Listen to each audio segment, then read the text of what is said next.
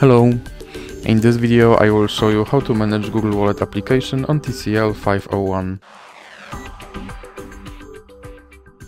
So you have to start by opening your wallet app, and here you can click allow, and on the main screen in this app you can add credit card to your wallet, or you can click on your avatar.